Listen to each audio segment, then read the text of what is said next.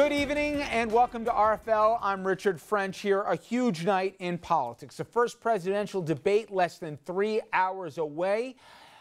For both Hillary Clinton and Donald Trump here, the stakes could not be higher. Also, huge night for Hofstra on Long Island. This is the third time the university has hosted a presidential debate in the last 3 presidential cycles. Now, this one falls just 42 days before Election Day. It also comes as the polls are unmistakably tightening. Trump and Clinton, basically a virtual tie nationally, with neither candidate getting even close to 50% support. And things are also tightening up in those crucial swing states. Now, I want you to take a look at these numbers. Pennsylvania, Colorado, Florida, all within 5 points. And Hillary, she's got an 8-point lead in Virginia. Now, when you look at some of the issues that are the most important to voters when polled, it's kind of a mixed bag. People trust Clinton more to handle national security and immigration, but they trust Trump more on the issue of the economy and job creation. Now, I want to head out to Hofstra University, where our senior political correspondent, Andrew Whitman, has been live all day and will be live all throughout the night. Andrew, give us a preview what to expect here.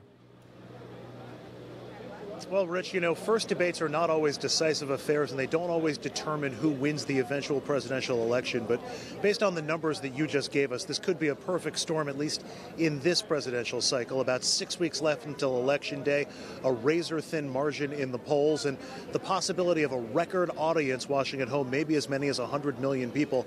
Perhaps the best chance both of these campaigns will have to get their message across to voters, which is why the campaign spent much of this day massaging that messaging and also doing their best to manage expectations ahead of the 9 p.m. debate. Tonight, facing off for the first time, Hillary Clinton and Donald Trump taking on the issues and each other in their first presidential debate. They actually have to switch positions tonight. He needs to be less visceral and more rational, and more head and less heart, just like she needs more heart and less head in the course of this debate. The 90-minute showdown broken down into 15-minute segments, with Clinton going first, each getting 2 minutes to reply, and with the latest polling showing a close race, tonight could be a turning point, even with only about 3% of voters still undecided. The debate absolutely can have an impact on the outcome of the election with such a small undecided vote, but it's also hardly any difference between the candidates in the polling, so that a 1% or 2% change could make all the difference. Both candidates taking different strategies in preparing. Clinton holding mock debates, studying video of Trump in his past 11 debates, and meeting with Trump's ghostwriter for personal insight. Trump downplaying the amount of work he's putting into getting ready, saying he wants to make sure he's himself. So just what are the stakes for tonight's debate? Well, that's hard to say. In some presidential cycles, the first debate has been what separated the candidates and led to an eventual winner and an eventual loser, but that's not always the case. Think back 4 years ago to the 2012 debates when Barack Obama stumbled in his first debate against Mitt Romney, yet went on to victory in the general election. Or go back to 1984 when Ronald Reagan also stumbled in his first debate against Walter Mondale, but Reagan rallied in the second debate. Neither of these candidates tonight is an incumbent, so we'll see how that plays on that history going forward, but it really is anybody's ballgame with all eyeballs right here on Hofstra. That's the latest from here at the site of the first presidential debate, Rich. Let's send it back to you in the studio. Andrew, thank you very much. When Andrew talks about eyeballs, it's expected 100 million Americans could be tuning into this thing. Remember when Trump was worried that, hey, it's on a Monday night, it's going to compete with Monday Night Football? You don't hear this anymore. This is must-see TV. 70 million, historically a big number for debates, even when they're not up against football.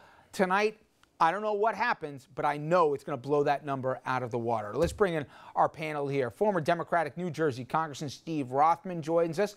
Dominic Carter next to him, political journalist and author. And Republican State Assemblyman Kieran Lawler, who represents portions of the great Dutchess County. Guys, thank you all very much. All right, we'll get into what we think in terms of the style, in terms of what they should do, shouldn't do, and everything else. But let's just talk state of race. And you can kind of separate the veneer of the BS that's out there whenever everybody says, oh, we always expect it would be tightening.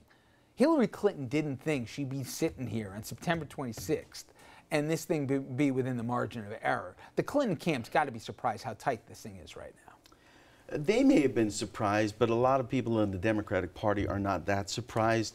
Hillary Clinton, given all of her experience and knowledge and ability, nonetheless has a problem sometimes connecting with people. Here's the good news for her. I believe Donald Trump supporters are locked in. He could do or say nothing tonight which would keep them from voting for him. Hillary Clinton has a similar group, but there's a whole bunch of undecideds who will never vote for Trump but don't know if they could ever cast a vote for Hillary. Tonight is Hillary Clinton's opportunity to win these undecided by being presidential, by being trustworthy, by being likable, or by Donald Trump tonight exploding in an unusually horrible way that gets these undecideds finally to move for Clinton. You know, Dom, I've heard over the weekend from some folks that have been working with the Clinton campaign, there's two concerns for him. One is, and you've talked about it, it's not so much that Trump's going to bring that many more people on to the train, but the lack of passion or the lack of drive to get people out to the polls. Whatever it was, 4 years ago and 8 years ago, there was the history-making 8 years ago with Barack Obama that drove them. The African-American vote was still going to turn out for him, but there seems to be, well, I'm not voting for Trump, but I'm not exactly sure I'm going to get out to the polls. I'll watch tonight because that's must-see TV. But how motivated they are, that's the one thing. Then the other thing they're worried about is Johnson's 8 or 9% real? Is Stein's 3% real? Historically, if you're not standing on the stage of the debate, people forget about it come election day. But who knows what rules apply in 2016? It's been insane. What do you think are they most worried about? People voting for somebody who's not even at Hofstra tonight, or getting people that say they're with them to actually vote and cast their ballot?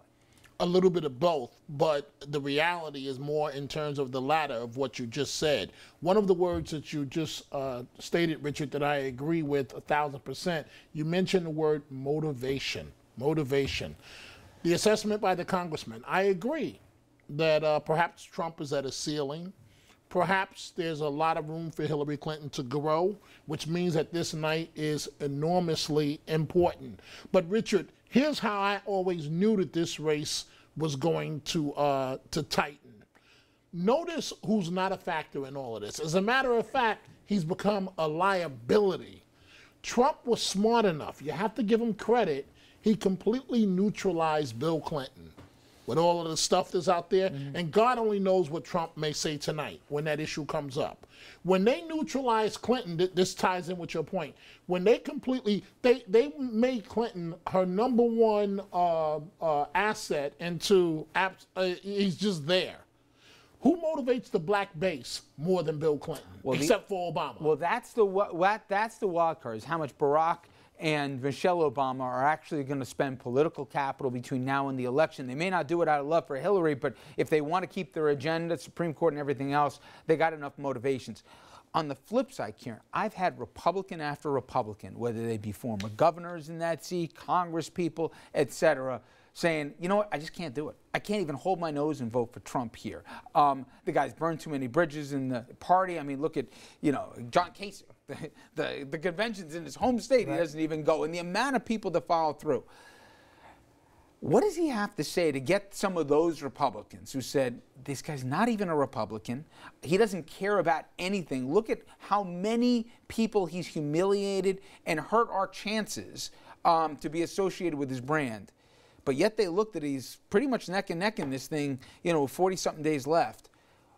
Does he speak to them tonight, you think, or no? I think he does. I think he has been all along. Does he risk, though, changing the thing that got him to where he is, though, by being a non-political brand? I think he needs to make this point. Ironically, Donald Trump is the hope and change candidate at this stage.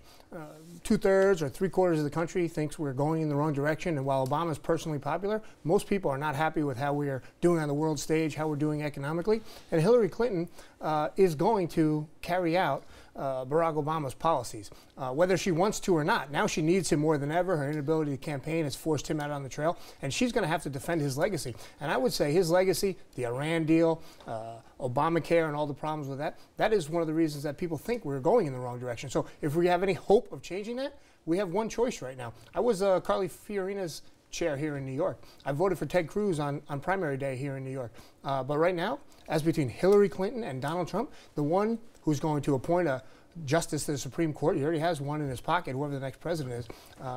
That's going to be at all to the liking of Republicans is Donald Trump. So unless you want to double down on the things that have gone wrong in the last 8 years, and you're a Republican or an independent, well, Trump is your guy. I'm going to be really curious because given your background and your support for Carly Fiorina, and we've had Nan Hayworth here as well, the congressman was also with Fiorina. What he said about Fiorina in the face, what he said about name it, Megyn Kelly, as well as several of the women.